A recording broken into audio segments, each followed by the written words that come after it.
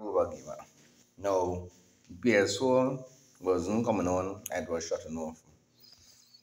The last time I plugged on this must be was on July 11th and July 10th, and it played really well and it was working well.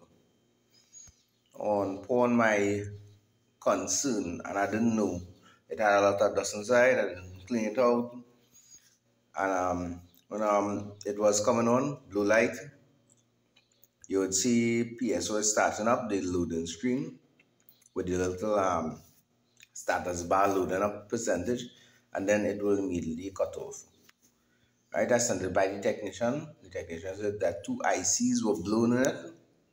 It had a lot of dust. And plus, it had a lot of blight because people in my life decided to blight the console, and they know if they take it away, it can stress out my downfall and they able to control me. So, we check how with power on again and come back from the technician. So they'll see the problem. Right, so I see I have a plug on right now. Kind of like a new cable. I plug it in and press on.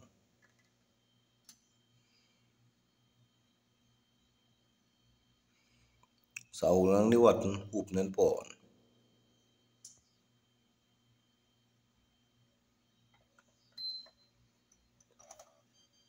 So the fan starts spinning and it stops.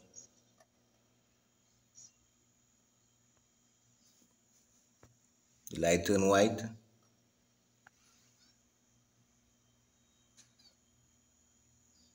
And a noise.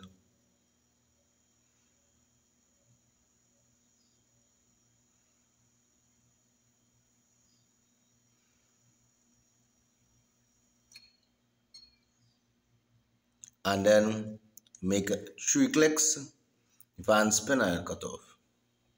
So apparently the fan either is not connected and it is not spinning on.